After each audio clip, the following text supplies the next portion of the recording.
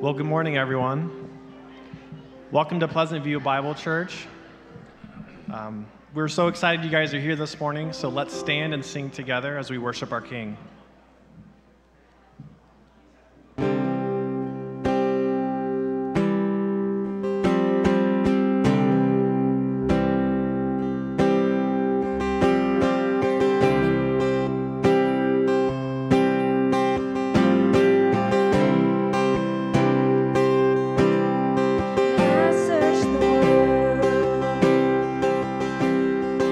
It couldn't fill me.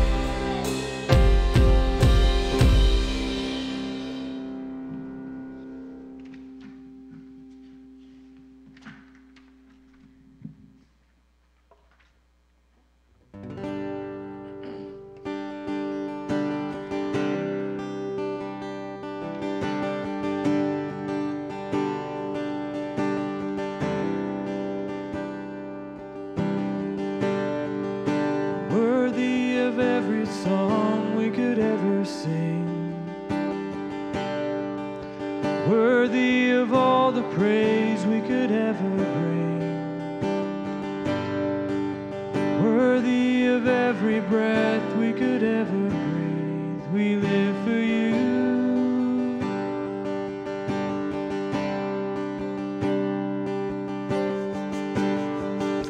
Jesus, the name above every other name. Jesus, the only one who could ever save. Worthy of every breath we could ever breathe. We live for you. Oh, we live for you. Holy, there is no one like you. There is none beside you. Open up my eyes in wonder and show me who you are, and fill me with your heart and lead me in your love to those around me.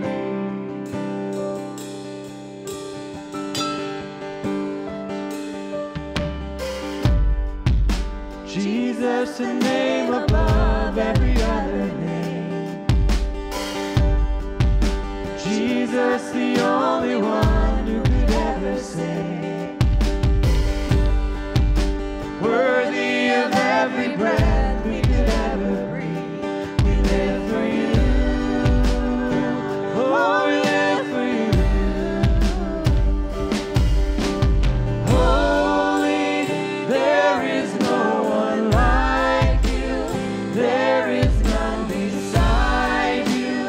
Open up my eyes in wonder and show me who you are, and fill me with your heart and lead me in your love to those around me.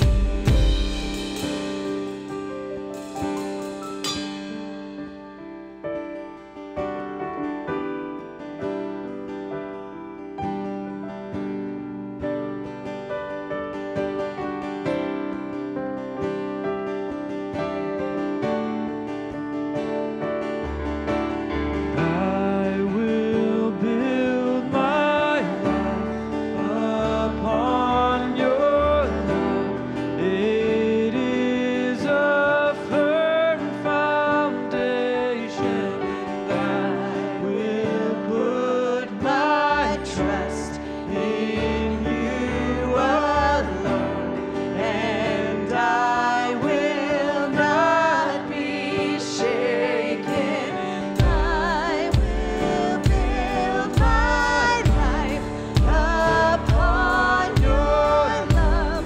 It is a firm foundation. I will put my trust in you alone, and I will not be shaken. Holy, there is no one like you. There is none beside you. Open up my eyes in wonder and show me who you are, and fill me with your heart and lead me in your love to those around me. One of my favorite verses is in the book of Philippians, chapter 3. And it's really one of my favorite lines that it's in the New Testament. And the line is, "But our citizenship is in heaven." It really grounds the perspective of what life is really for. Thinking about seasons where life is really good and things are going really easy, even during those seasons, we need to remember that our citizenship is not here. Our citizenship is in heaven. And on the other spectrum, when things are hard, when people pass, when there's tragedies that happen and things are continuing to get worse in our lives during those seasons, equally valuable to remember that our citizenship ultimately is not here, but it's in heaven. And we eagerly await a Savior there, who is Jesus Christ our Lord.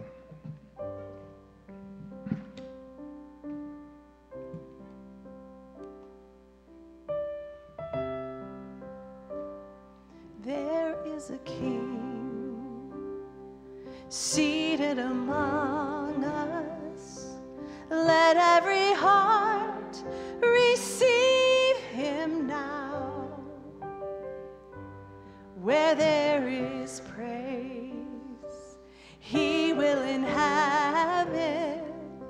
There will be grace and mercy all around, and every burden will be lifted in his presence.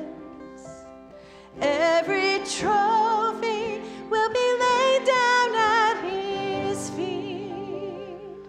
There is a name that reigns above all others, Jesus Christ, the King above all kings.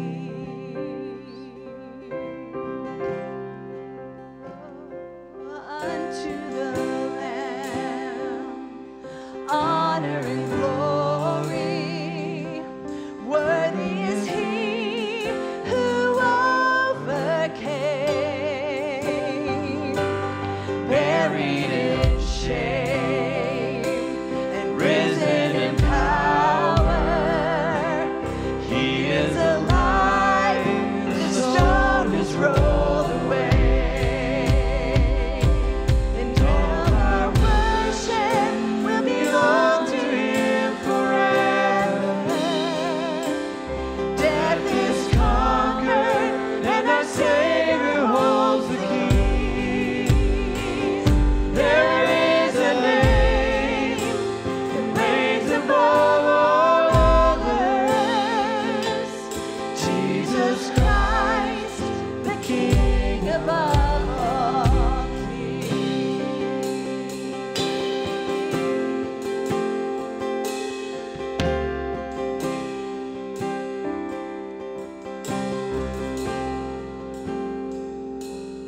It won't be long, and we will behold him, and every tear he'll wipe away. We'll be at home, the war will be over, soon we will see our Savior face to face, and every burden will be lifted in his presence. Every trophy will be laid down at his feet. There is a name that reigns above all others, Jesus Christ, the King above all kings, and all our worship will belong to him forever.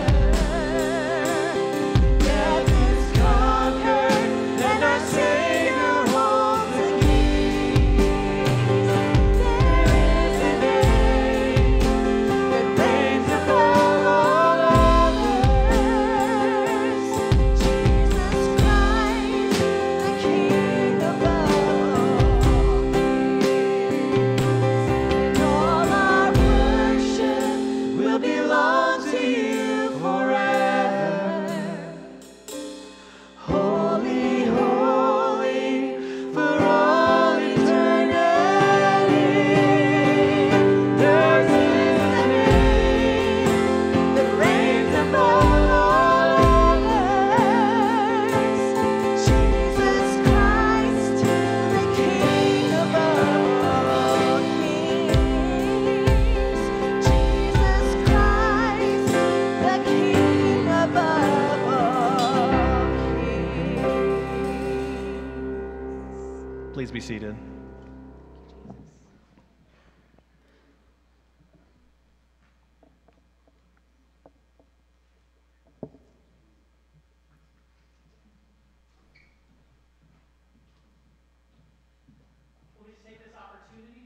welcome you here today. If this is your first Sunday here, or maybe even your second, we particularly want to extend a welcome to you.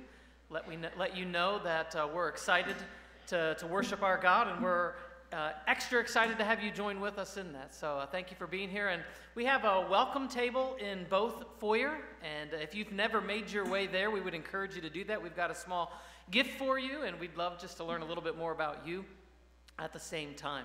So at this time, we're going to dismiss our kids. If you're here up to the age of 3rd grade, we've got a special program for you right downstairs below here. So if you could make your way to the back, you will be met by somebody there that'll help escort you down to the room. And then at this time, one of our elders, Gib Noop, is going to come and pray for us.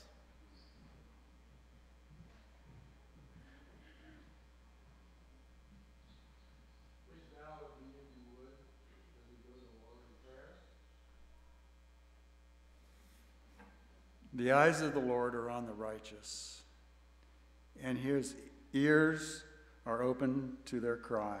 The face of the Lord is against those who do evil, to cut off the remembrance of them from the earth. The righteous cry out, and the Lord hears, and delivers them out of all their troubles. The Lord is near to those who have a broken heart, and saves such as have a contrite spirit. Dear Heavenly Father, how thankful we are that your name is the name that reigns above all the other names. We're thankful that you are our King. As we look at the world, as we look at our nation, how easy it is to become discouraged and feel that it's hopeless, that things will ever become the way they should be, the way that you meant for them to be when you created our world. We do continue to pray for those who live in Ukraine, that you would protect your remnant there, that you would save them from the destruction that's going on. We pray that as you are the King, that you would cause a ceasing of the military action that's going on in that part of the world, and that you would bring it to nothing, and that it would be clear that the glory is to you when that happens.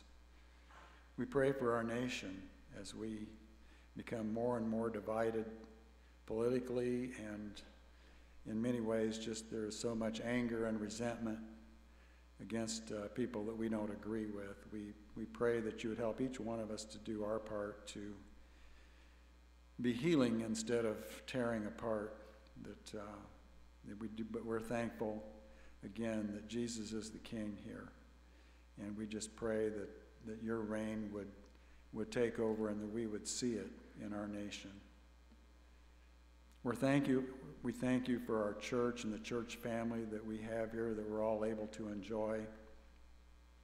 And we get together each Sunday morning, we get together as small groups, and we're thankful for the establishment of the church and what it means in each one of our lives. We're thankful for the way that you have prospered us. We're thankful for the opportunity that we have starting this fall to have a child care center here. We know that many things have to still happen for that to work properly, and we just pray for each step in that process. And we look forward to the time when many children will be here during the week, and they'll be learning about Jesus. And they'll be learning about Jesus when probably many would not hear about him otherwise. And we thank you for that chance, and we just pray that even now you'd be preparing hearts for that. And we pray that many unchurched families would bring their children here for us to care for. We know there are needs in our family physically. We think of Andy Kerr, Rod Bowman, Randy Swanson, and just pray for the specific physical needs that they have, that you would provide blessing. We just pray all these things now in Jesus' name. Amen.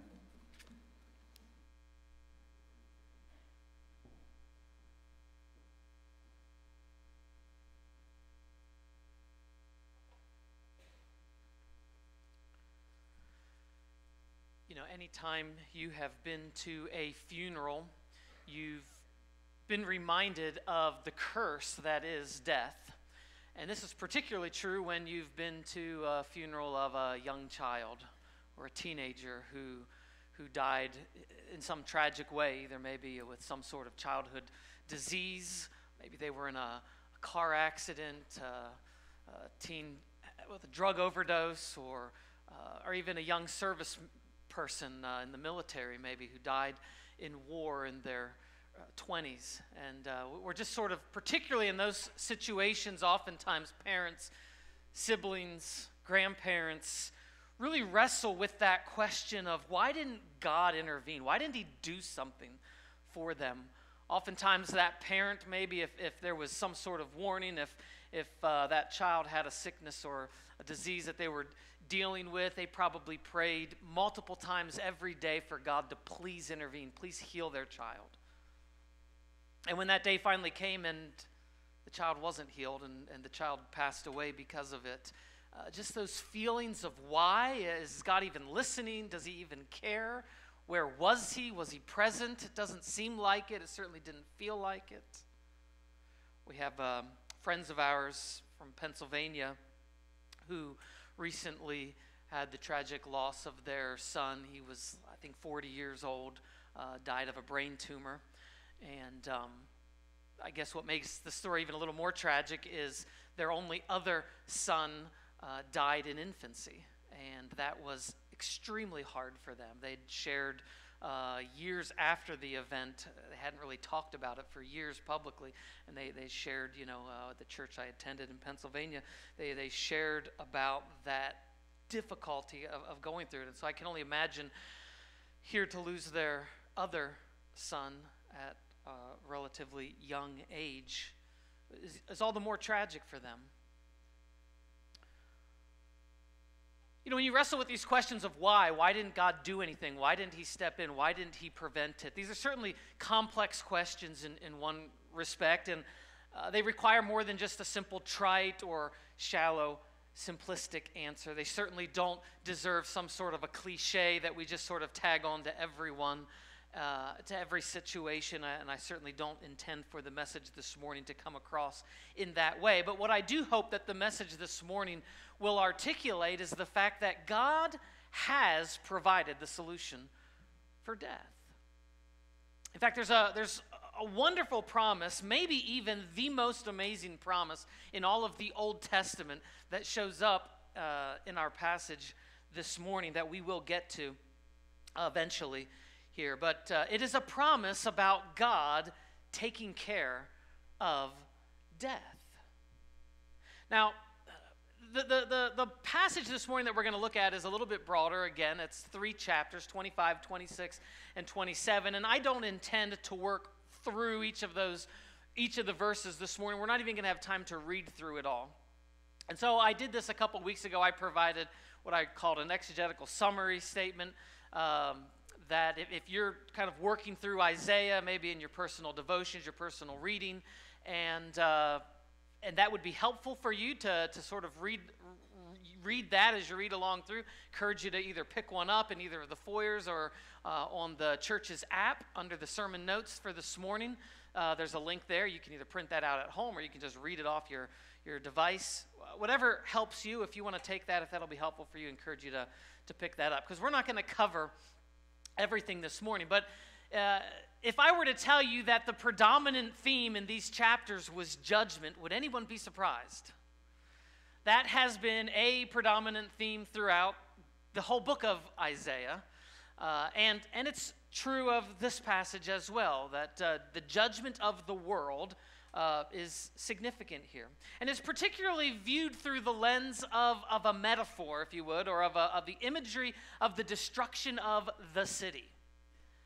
And so the imagery of the city being destroyed and the inhabitants in it being destroyed along with them is sort of the imagery that's used for judgment here. And it comes up in all 3 of these chapters. So Isaiah chapter 25 in verse 2, it says, "For you have made the city a heap, the fortified city a ruin. The foreigner's palace is a city no more. It will never be rebuilt." And so what you have to understand is that the city is not specifically referring to a particular city. It's not like the city of Jerusalem or the city of Rome. It's using this in a metaphorical sense to refer to the civilizations of the wicked person, the world. This idea of the place where they dwell, the place where they live.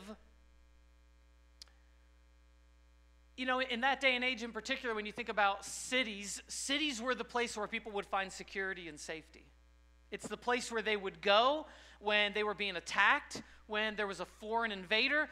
They would come and they would go inside their cities, they would shut the gate, and it provided them a pretty significant aspect of safety and security. The walls of the city, particularly if they were high, the higher the walls, the more secure you felt, gave you a huge advantage in wartime. And so they would put archers along the walls.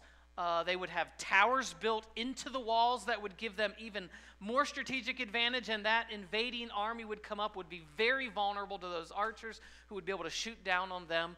And particularly if they had a water supply within their city, they could hang out for long time. I mean, they could grow their own food in there, and they could dwell safely as long as they didn't leave that city. And it made it really difficult for invading armies to get through. It would take years, oftentimes, for even a far more powerful army to break through and be able to get into that city.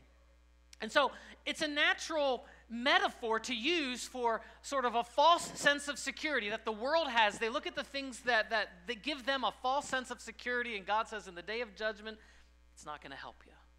I'm going to destroy your city. So again, Isaiah 25 and verse 2, he says about him, you have made the city a heap, the fortified city a ruin. The foreigner's palace is a city no more. It will never be rebuilt. A few verses later in verse 12, once again, the same theme. It says, in the high fortifications of his walls, he or the Lord will bring down. He will lay them low and cast them to the ground, to the dust.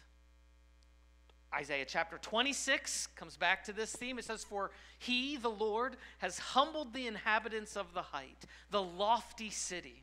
He lays it low. He lays it low to the ground. He casts it to the dust. And then in chapter 27, verse 10, for the fortified city is solitary. It's empty. A habitation deserted and forsaken, just like the wilderness. There the calf grazes. There it lies down and strips its branches. In other words, the city that was fortified, that was populated, where people dwelt for safety and security, it's going to be deserted. No one's going to live there. It's just going to become like a wilderness, a place where animals graze and eat just like outside the city. And so these four passages in particular, though, stand in contrast to chapter 26, verses 1 through 4. Because here it says of the people of God, in that day this song will be sung in the land of Judah, in the day of judgment. In the day of judgment, this is the song that will be sung by the people in the land of Judah. We have a strong city. He, God, sets up salvation as walls and bulwarks. Open the gates that the righteous nation that keeps faith may enter in.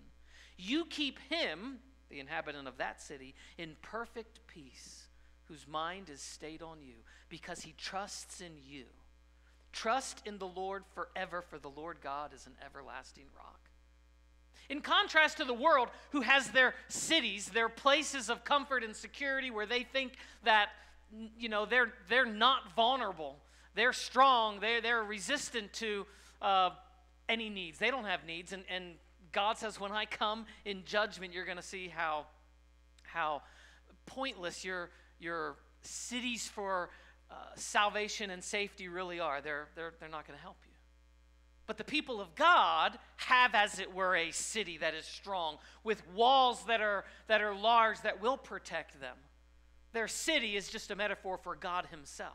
He is their everlasting rock. He is the one in whom they trust. He, in a sense, opens the gates and welcomes any to come in who are willing to place their faith in him, and he provides them with safety and security. And so what we see in these three chapters, this theme of judgment kind of has contrasting emphases. On the one hand, those who put their faith and trust in anything other than God are going to find that their sources of security leave them empty. But the people who place their faith in him, when that judgment comes, the wicked are going to be driven away. The wicked are going to be removed. Those who rebelled against God will be removed from this world, and thus they will be left in a safe place. It is the believers and those who are the righteous ones who have placed faith in God, judgment will be a blessing to them because it will remove their enemies. And the language throughout here is the language of geopolitical enemies. They're the foreigners who saw Israel and Judah as a threat, who saw them as people to be oppressed, people to be overtaxed, people to be harmed and hurt. When the enemies of Israel are destroyed, they're going to then be able to go out and fill the earth. They're going to be able to enjoy life because their enemies are gone. And so as believers, we stop and we think about the reality of the future judgment. When God says he's going to come and he's going to judge this earth, the result will be no more terrorist groups attacking Christians, burning churches. No more evil political leaders passing laws that are oppressive to Christians. No more corrupt judges or DAs refusing to provide justice for the innocent. No more concentration camps where soldiers and guards oppress Christians. No more human traffickers or forced marriages. No more pedophiles or kidnappers. All of the people in this world that make it a dangerous place to live, especially for Christians, will be removed. Judgment will get rid of those people. They will be taken away in judgment, and the result will be salvation, safety, peace, joy, and celebration for the people of God. However, there is one enemy in particular, and this is what I'm going to focus in on this morning, that Isaiah prophesies that God is going to destroy. One enemy in particular that he is going to do away with, in addition to all of the geopolitical enemies, in addition to all of the human concerns that we have. He says specifically that the enemy of death is going to be swallowed up permanently. The Apostle Paul is going to pick up on this passage in Isaiah in his longest, most detailed writing about death and the resurrection in 1 Corinthians 15. And in that passage, verse 26, he specifically refers to death as the last enemy to be destroyed. And so my thesis for this morning is that believers celebrate their salvation as God defeats all of their enemies, especially death. Now, when we just kind of take a step back and we look at the biblical narrative as a whole, or we look at all of history as a whole, we have to go all the way back to the very beginning when God says he created man and woman, and he placed them in a garden called Eden. And in that garden, they had pleasures abounding. There was pretty much almost nothing was off limits to them, except one tree. One tree, he said, don't eat of that tree. And while I think this was literal, in one sense, that one tree sort of stood for, or as a metaphor for their obedience to him. It was sort of the one test. Will you obey me? Will you trust me? Will you have faith in me that what I tell you is to be believed? And the test was, will you eat of this one tree or not? We also have in that garden the enemy of humankind, Satan, who came in the form of a serpent, of a snake. He deceived Eve. He told her, oh, God's lying to you. That tree is not going to kill you, because God said the day that you eat of that tree, you will die. Death will come and be a part of your reality. Satan came in and said, he's lying. You are not going to die. In fact, you're going to get better. You're going to become like him. He doesn't want you to be like him. The day you eat of this, your eyes are going to be opened up. It's going to be a whole new, a wonderful experience. And Eve looked at that tree and she said, it does look pretty good. I wonder what I'm missing. And Adam was right there with her. She ate of that. She gave it to her husband. He took and he ate of it. And death came into the human race. From that day forward, a whole bunch of negative consequences resulted. Romans chapter 5 and verse 12 says, sin came into the world through one man, referring to Adam, and death through sin. Death came into the world through sin as a result of sin, and so death spread to all men, to everyone, because all have sinned. And you know what? Ever since that very first act by our ancient ancestors, Adam and Eve, we have been experiencing the daily results, the daily consequences of death in our lives. Now, when you're real young, you don't really see or experience these things, but the older we get, the more we begin to see it in our own bodies. We begin to experience the difference between now and what we used to be, how we used to feel when we woke up in the morning, how we used to look when we looked in the mirror.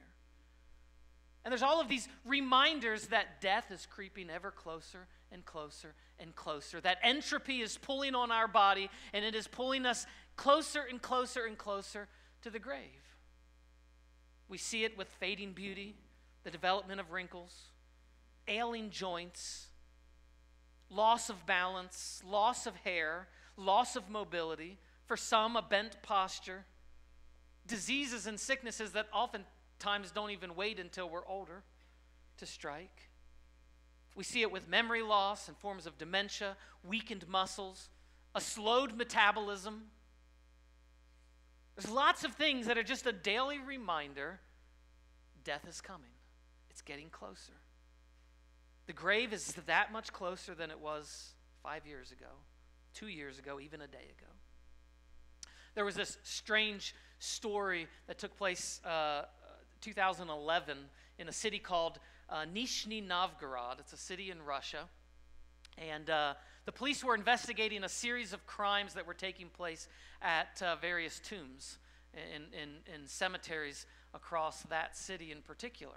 And various graves were being desecrated, vandalized.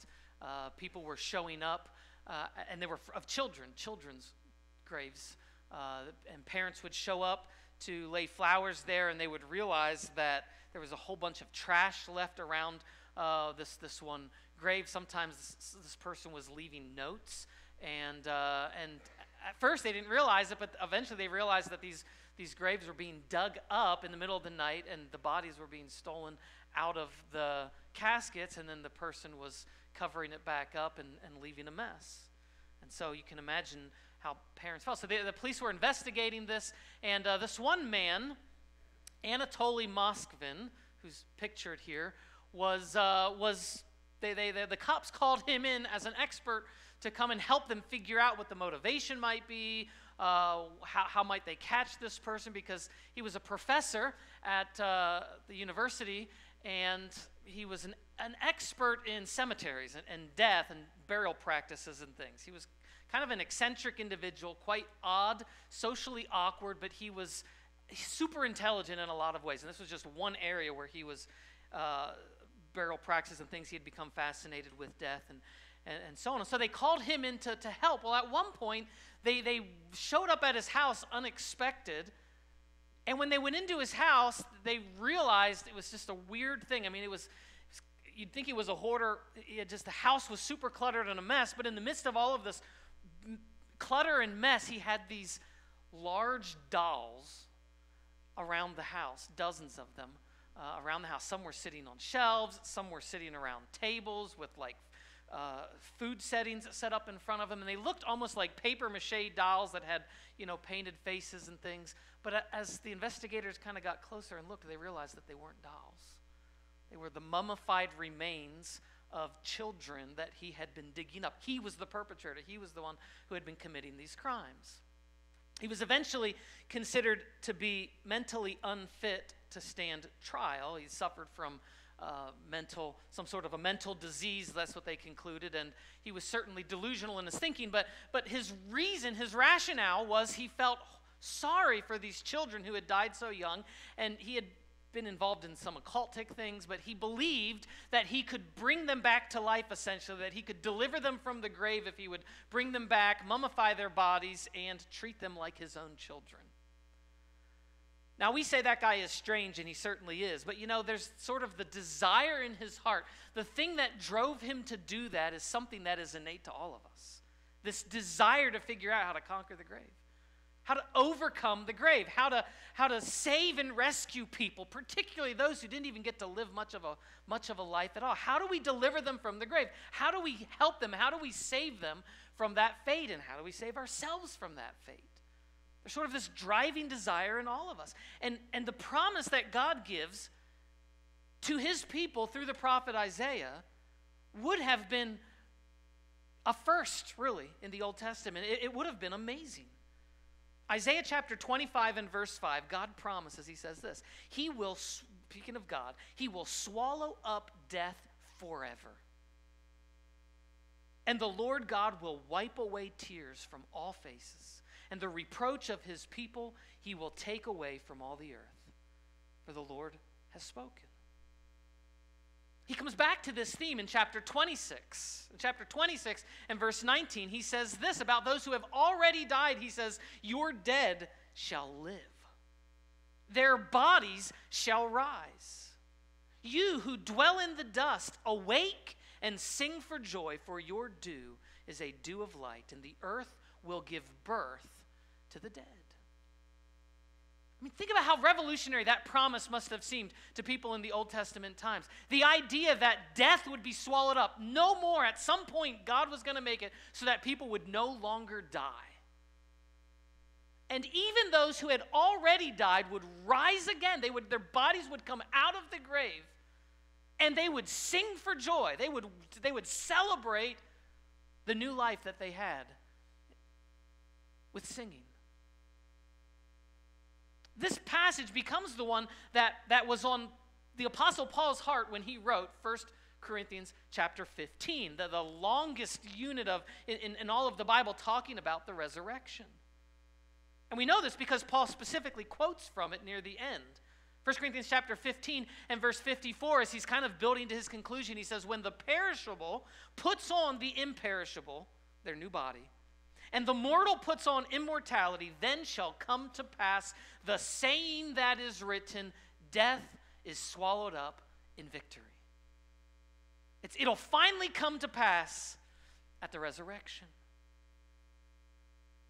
Now, when we think about death, death is an enemy that is inevitable for all. It is something that doesn't matter what benefit you might have that benefits you in a lot of other areas of life, it does nothing to benefit you when it comes to opposing death. The physically strong, those who are really strong physically, you can't overpower death. Those who are blessed with lots of wealth, lots of income, you can't bribe death. You can't bribe it away, pay it off somehow. The crafty, you can't trick it. You can't bargain with death and get it to leave you alone. The powerful leader can't just pass laws to prevent death from striking them. They can't just assume that their relationships that have maybe kept them out of trouble other times when they've done things that others would get in trouble for. They can't somehow think that because they're a leader, because they have this position, that somehow death won't affect them. Even the discreet and the inconspicuous cannot hide from death. There is no escaping this enemy. And have you ever stopped and thought about all of the money that people spend, especially in America today, how much people spend to try to postpone death? I mean, the entire medical industry is essentially an industry that revolves around postponing death. There was an article in Forbes magazine in 2012 about how much the average family, the average individual ultimately spends on health care. It said a family of 4 spends on average about $21,000 on health care. Additionally, the U.S. government, through tax money and such, spends an additional $8,600 per person. When you figure that out, that adds up to about $14,000 per person annually is spent trying to postpone death, and that's only looking at the issue of health care. That doesn't include things like cancer research or all of the tax money or grant money or donations from businesses or individuals that go to the Heart Foundation or cancer research or anything else that, again, is trying to figure out how can we postpone death. And then when you add in things like exercise equipment, healthy foods, vitamins, skin creams, makeup, hair dye, all the things to cover up the effects of death, that's coming and aging.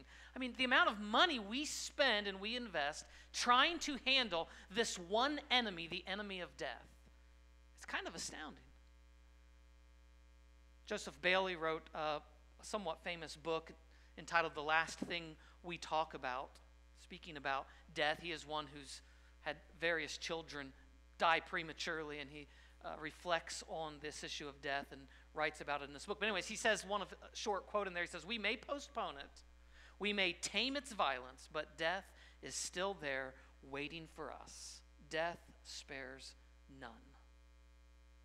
And so once again, I ask the question, how amazing, how phenomenal is this promise of God that he would swallow up death forever? That those who have already died, whose bodies are already buried long ago, that there was coming a day when they would come out of that grave, when they would repopulate a new heaven and a new earth. It's not just the geopolitical enemies of Israel who were a threat to their survival that he was going to deal with, but death itself was going to be dealt with. Now, it would be another 700 years after this prophecy before people would begin to realize, because Jesus would come on this earth, he would live, he would die, and then he would rise again, that people would begin to realize, oh, it's through the resurrection of Jesus that these promises are going to be fulfilled. But Paul, as he's reflecting on that truth, as he's reflecting on that reality as a good Jew, he writes in 1 Corinthians 15, and he brings these passages together. And there he writes and he says, you know, if Christ has not been raised, then your faith is futile and you are still in your sins. Then those also who have fallen asleep in Christ have perished. If in Christ we have hope in this life only while we're still alive, we are of all people most to be pitied. But in fact, Christ has been raised from the dead, the firstfruits of those who have fallen asleep. For if by a man came death, by a man has come also the resurrection of the dead. For as in Adam all die, so also in Christ shall all be made alive. But each in his own order. Christ the firstfruits. Then at his coming, those who belong to Christ. First of all, he says, you know, when you think about the human story and sort of the narrative of all of humanity, there's a sense in which Adam made decisions that impacted every other human being. This one man's decision to sin against God, to choose disobedience, even though he was warned that it would lead to death, that one decision has negatively impacted everybody who's in Adam. Well, who's in Adam? Everybody who's born a son of Adam. That's every person. Everybody who traces their lineage back to Adam, that's every human being, died as a result of Adam's sin. And so he says it's only logical that the opposite could be true. That one man could come as the solution to all of humanity. That one man could come and undo what Adam did, and anyone who is born in him would then reap the benefits. Paul says that was Jesus. Jesus was, he doesn't use the terminology here, but theologians will say Jesus is the second Adam. He's the one who came a second time, or he came after Adam, and he lived that perfect life. He died, he conquered death. When he rose again, and he offered by free gift to anyone who would have faith in him that they could be in him. He says anyone who is in Christ, anyone who's been born a child of God through faith in Christ, they reap the rewards and the benefits that Jesus earned in the resurrection. And so it's this idea of one man on behalf of everybody. One man's sin on behalf of everybody led to death. One man's righteousness and resurrection on behalf of all who by faith are in him leads to resurrection. And thus, Jesus is referred to as the firstfruits. The firstfruits, the one who comes back first. John chapter 12, verses 23 and 24, Jesus, when he was here on earth, as he was predicting about his own coming death, he described it this way. He said, "Truly, truly, I say to you, unless a grain of wheat falls into the earth and dies, it remains alone. It doesn't produce anything. But if it dies," a reference to it being buried in the ground, kind of a metaphor there, "but if it dies, then it bears much fruit." His burial is likened to the planting of a seed into the ground. If you just keep that seed and you just leave it sitting on your dining room table, or you leave it in that packet that you get when you buy it at the store, or wherever, if you just leave it there, nothing happens to it. It just stays as it is. But if it dies, metaphorically, if it's placed into the ground like it's buried, like a dead body, what's going to happen to it? It gets watered, it germinates, it grows, and it produces a whole lot more fruit. That's how Jesus likens his death, burial, and resurrection. He's going to be buried into the ground, and the result is that he's going to produce a lot of fruit. Now, I brought with me two similar-looking plants. The one, I don't know what kind of plant this is, but they're just ones we had around the house. But this one here, as you can look, you can see, well, it's growing. It's got life to it. It's green. It's evident to all. This one here, if I showed you closer, it's just a bunch of soil. That's what it looks like. There's nothing there. It just looks like a bunch of dirt. But if I told you that there was a seed planted in here, and that seed had been watered, and then I asked you the question, well, which of these two is a symbol of life? Without thinking, you might immediately say, oh, well, it's this one, because it's got that life growing up and out of it. But with just a little bit more reflection, it kind of becomes obvious. Wait a minute. If that seed was planted and it was watered, there's something happening in there. It's germinated. Actually, both of them are a symbol of life. Both of them equally represent life. One is simply life below the surface. We don't see it. It's kind of below the surface. The other one is evident to all. We can see this one. In essence, what Jesus is saying is he's the first fruits. He's the one that's been planted, and he's already come up out of the ground, and we can see the life in him. Now, those who are connected to him by faith, they've got the same sort of life in them. The same sort of eternal life has been promised and guaranteed to them. It's already in them, in fact. It just isn't evident yet. And so what's the evidence of our new life? Jesus' resurrection. That becomes the evidence for us. It's the proof to us that we will rise again. We look at Jesus and we say, he rose again. So I know death's been conquered. I know death isn't final. And he's told me that if I'm connected to him, as him, so me. And so the evidence of our resurrection is not what we see in our own lives. All we see is life and then we die. At least that's what it seems like. But Jesus promises us in John chapter 11, verses 25 and 26, Jesus was talking to Mary and Martha, and this was in the scene of when Lazarus died, and he says to them, he says, I am the resurrection and the life. Whoever believes in me, though he die, yet shall he live. In other words, those who die, if they believe in me, because I am the resurrection, they too will live. And then he says this, and everyone who lives and believes in me shall never die. Well, now which one is it? Is it that he dies and then he rises again, or is it that he never dies? He seems like he's talking about life from two different angles. In the one sense, he's talking about just the physical life here that we see and experience with the physical bodies we have now. Yeah, they're going to die. But then they're going to live again because those bodies will be raised up again to life. But in the other sense, he seems to be talking about the soul, the spiritual life. And for those, he says, that life, those who live and believe in me, they've got this spiritual life. The reality is for them, he says, they actually never die. In other words, the spiritual life is something we possess already. It's already inside of us. It's a reality that is indwelling. It's not a reality that we await. And such is that reality that even physical death doesn't have anything to do with taking away the spiritual life that we already possess. Physical death does nothing to continue our spiritual life. We actually never die. It's, again, an amazing promise of Jesus. This brings us back to the burning question that we started with, and that is, what is our perspective when we attend a funeral of a young one who died? A child, a teenager, a young adult, even an older person who died in Christ. And we look at it and maybe we ask that question, God, why didn't you do anything? I prayed and prayed and prayed and I asked you to intervene on their behalf. Why didn't you? Why didn't you step in and prevent that? And I think the answer to that question, again, I don't mean this to sound dismissive of the pain that all of us feel at the death of a loved one. But the theological answer to the question is, God did do something. He did intervene on behalf of that one. He did intervene on behalf of the whole humanity. In fact, he did something far better than simply intervening with the circumstance that was facing that person in that moment. I mean, had God answered that prayer in essence by saying, okay, I'm going to take away the cancer.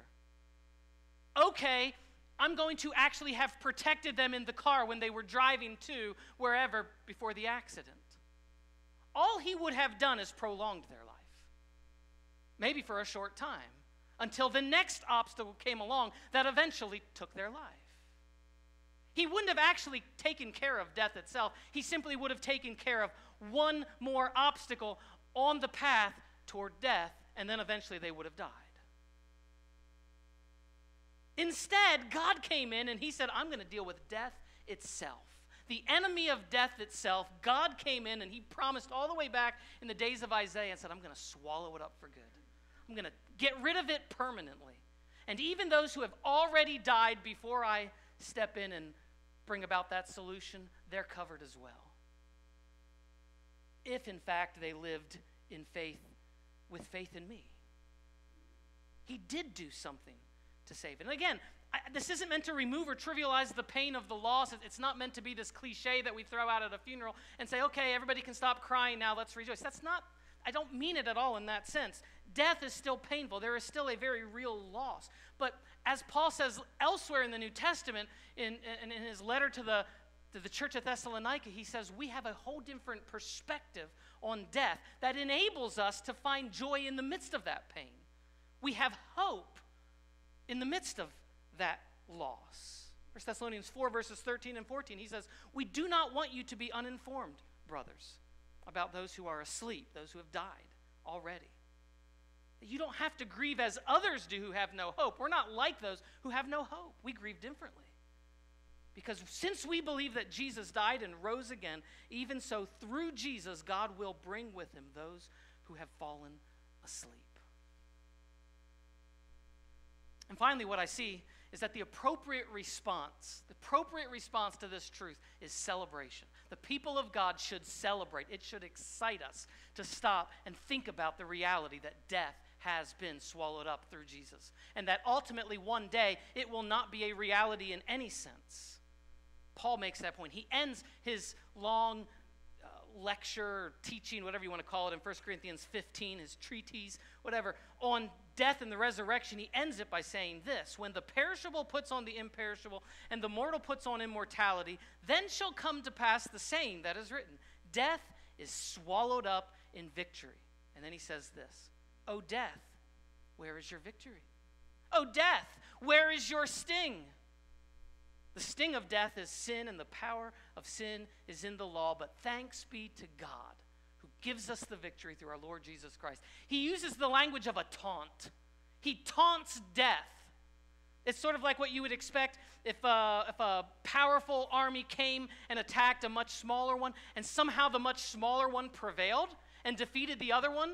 You can just kind of picture them in their excitement and celebration afterward, taunting the more powerful oppressor. Oh, hey, where's your sting? Where's your strength? I thought you were going to beat us. You lose. We win. That's sort of the language here. Oh, death, where is your sting? Where's it at? Where's your victory? Where's your power? He says it's non-existent. Jesus has made your sting go away. You lose. We win. And he ends by saying, thanks be to God, the one who gives us the victory through our Lord Jesus Christ. There was a book I read a few years back entitled The Insanity of God by Nick Ripken, which isn't actually his real name. It's sort of another name that he chose for this to remain a little more anonymous. And in the early chapters, he gives a little bit of his own testimony of how he came to know Jesus as Savior. He talks about growing up in a church when he was young, and his experience there was, as a child, as a 6-7-year-old, he did not enjoy church. It was sort of boring, and he just kind of waited for the pastor to be done. But there was one point where his older brother said to him, it's kind of time for you to recognize that you need God in your life and that you need to be saved. And so next week when the pastor does his weekly altar call, you need to go forward. And he says, I didn't really understand it, but my brother said I needed to. So next week when the pastor gave an altar call, I went forward, and the pastor said, well, why are you here? He said, I don't know. My brother told me to come up. And the pastor said, well, I'll talk to you after the service. You sit here. And anyways, his point was that really wasn't a meaningful come to Jesus moment for him. But sometime later, a few years later, he was 11 years old. He said, I was sitting in church. It was an Easter Sunday, and the pastor was telling the story of all that Jesus did, went through what he did on the cross, and he says, I just was tracking with him that whole time. And I was following what he said, and I was feeling the emotion of Jesus, the Son of God, and what he went through as he was put on that cross, as he was being mocked, and I thought about the injustice of it all. And then he got to the point about the resurrection. And he says this, he says, when the preacher finally got to the Easter morning part of the story, the part about the rolled away stone, the angel, the empty tomb, and the resurrected Jesus, something deep inside of me wanted to shout right out loud, hooray! I felt like breaking into song, just like the crowds in Jerusalem on Palm Sunday. As I tried to imagine what would happen if I actually did that, I quickly glanced around at the people around me. Other children were drawing or writing on their bulletins. Some fidgeted. Others stared blankly, deep into their private daydreams. The majority of the adults that I could see seemed to be sitting and listening intently enough, looking and acting no different from any other Sunday, during any other sermon. I felt like shouting, hey everyone, are you listening to this? I had sat around some of those same folks at football games where they would yell and scream. How in the world was it that these people managed to get so much more excited about what happened at a high school football field on Friday nights than they did about the resurrection of Jesus at church on Easter Sunday morning? That didn't compute in my 11-year-old mind. I simply could not fathom how it was that nobody cared enough to be truly celebrating this incredible story that Jesus' death and resurrection that we were hearing. And my challenge to all of us is to enter into that this week, to stop and think a little bit about what this story entails. I was thinking about this yesterday while I was in the shower, and I thought, imagine if David, I was thinking about the story in the Old Testament of David dancing before the Lord, and dancing in excitement when the tabernacle, when the Ark of the Covenant was brought back for the tabernacle, and how he was so excited and he was dancing, and some people looked at him and thought he was, out of line and inappropriate and way too ostentatious. And I thought to myself, imagine what David, if he had a time machine and we were able to bring him into the first century and we were able to tell him the story about how that Messiah that was talked about was actually God himself in the form of a human being. What? He put on flesh, he came to this earth, and then when he grew up, he died. He gave himself over to death. Huh? Yeah, all those sacrifices in the Old Testament, they all pointed to him. He fulfilled it. And then he's trying to get his mind around that and to say, but here's the greatest part. 3 days later, he came out of the grave, and he told everybody that that's what would happen to them if they had faith in him. I mean, just imagine the excitement of a guy like David trying to get his mind around these promises that he thought he understood through the lens of Jesus. And so my challenge to you this week is to try to just think about those truths. Let it impact your heart. Let it grab your emotions about how amazing it is that our God has conquered death for us. This morning we have the opportunity to celebrate that in what we would call a mini feast. Sort of a foretaste, if you would. A feast of one to come, and I'm going to talk about it in a few moments, but we're going to partake of communion this morning as a celebration of God's victory over death for us. Let's pray as we prepare our hearts for that. Father, I do thank you. I thank you for the wonderful, amazing truth that you have conquered death for us. We still await some of the realities of the fulfillment of that, we know. But there's not a funeral that we don't attend of a person who's put their faith and trust in you that we don't have reason for hope, reason for joy and celebration at some level. That we get to see those people again if we too are those who have faith in you. Thank you. We celebrate together this morning, Father. Thank you, Jesus, for your amazing, wonderful sacrifice on our behalf, for rising again and conquering death. In your Son's name we ask and pray all these things. Amen.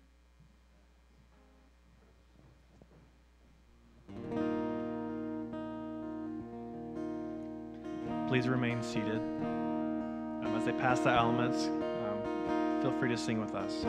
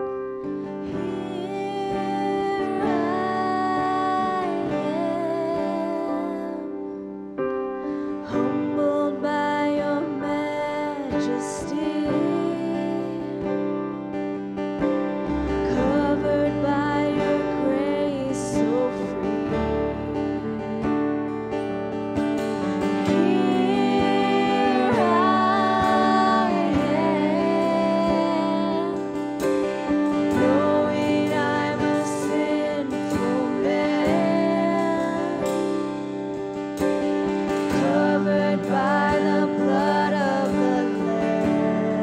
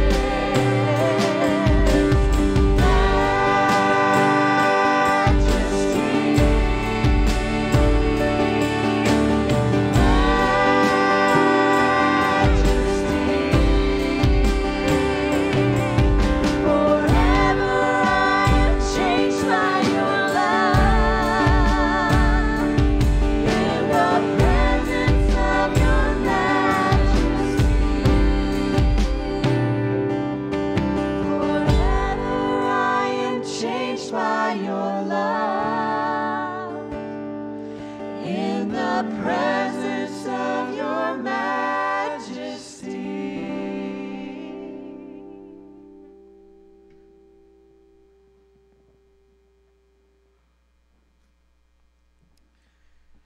Isaiah chapter 25.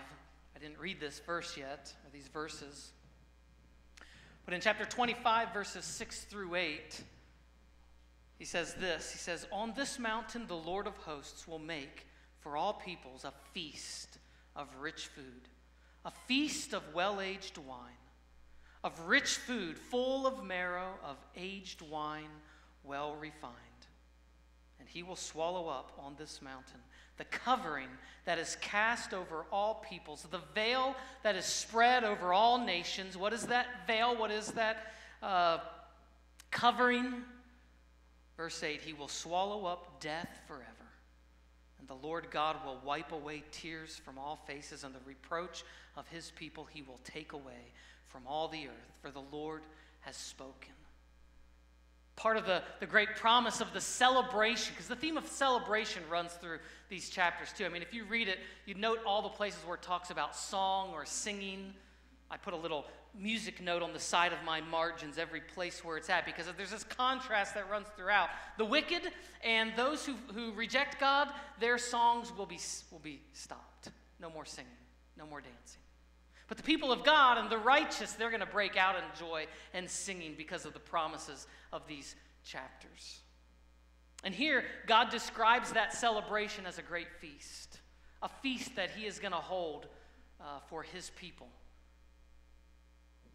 It's a feast that includes the best of the meats and the well-aged wine. It's going to be the greatest of food. And I think Jesus alludes specifically to this feast when he's in the upper room talking to his disciples. In Luke chapter 22, verses 14 through 18, it says, "And when the hour came, he reclined at table, and the apostles were with him. And he said to them, 'I have earnestly desired to eat this Passover feast with you before I suffer. For I tell you that I will not eat it again until it is fulfilled in the kingdom of God.' And he took a cup, and when he had given thanks, he said, 'Take, eat, and divide it among yourselves. For I tell you that from now on I will not drink of the fruit of the vine until the kingdom of God comes.'" He says, there's coming a day where I'm going to feast with you again. We're going to eat together again. We're going to drink together again. In fact, this is the last time that I'm going to have this feast, this Passover feast, which looks to the fact that there was provision made for sin. In that same discussion with him, Jesus says, "I am in one sense the fulfillment of all that this points to." But notice how he describes the kingdom of God and what's going to happen there when he eats again. He says that this Passover feast, it will be fulfilled in the kingdom of God. I'm not going to eat of it again until I eat it, until it is fulfilled in the kingdom of God. What we do here as we partake of this small amount of juice or wine and this small wafer or this piece of bread, which is symbolic of the body and the blood of Jesus, it's really just a foretaste of a feast to come. We're reminding ourselves that the feast, the celebration, is yet to come. The ultimate celebration when death is done away with, when resurrection is a reality, we look forward to it, and this is just a regular reminder for us of that there's coming a joyous feast. And so let's partake together of this, starting with the bread. Let me read those verses again. It says, "And he took the bread, and when he had given thanks for it, he broke it, he gave it to them, saying, 'This is my body, which is given for you. Do this in remembrance of me.'" Let's partake of the bread together.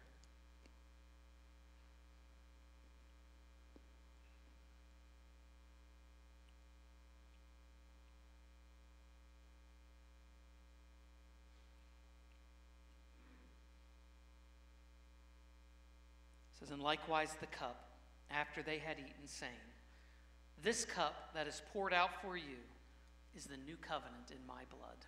Let's partake of this together as well.